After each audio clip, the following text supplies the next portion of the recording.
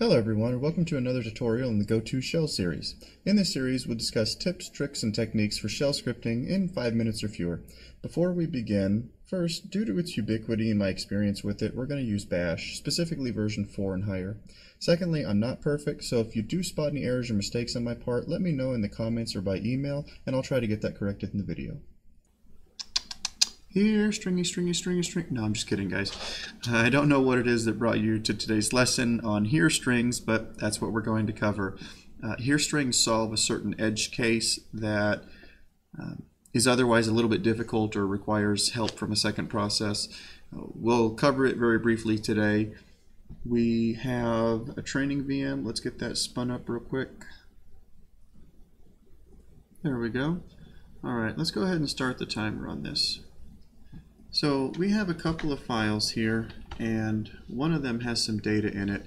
Now, most command line programs, especially in the GNU family of tools like grep and some of the others on most Linux systems, they use very similar techniques, and one of them is the ability to read standard input or files.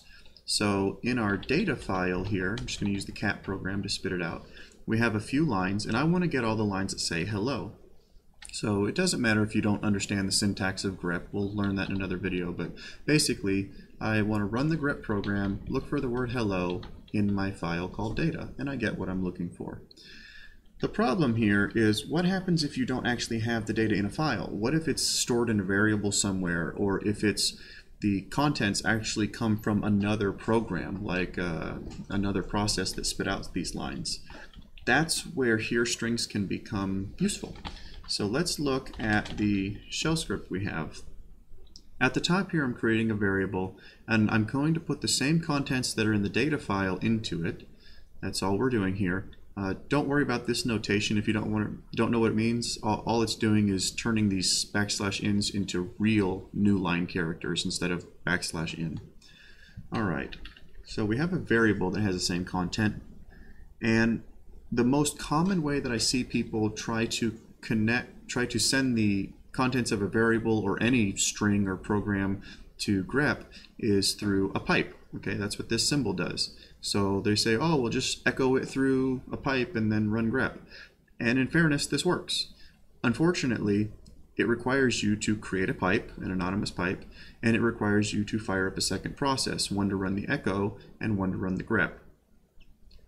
I have heard both ways that there are performance degradations for this, and that sometimes it's actually faster to do this. Stylistically, some people don't like this.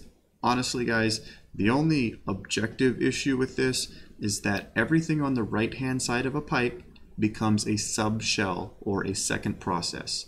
In Bash 4.3, I'm going to whisper this. There is a last pipe feature you can use as a shell option, but I really don't recommend it. Okay, so now that that's out of the way, here's where here strings come in.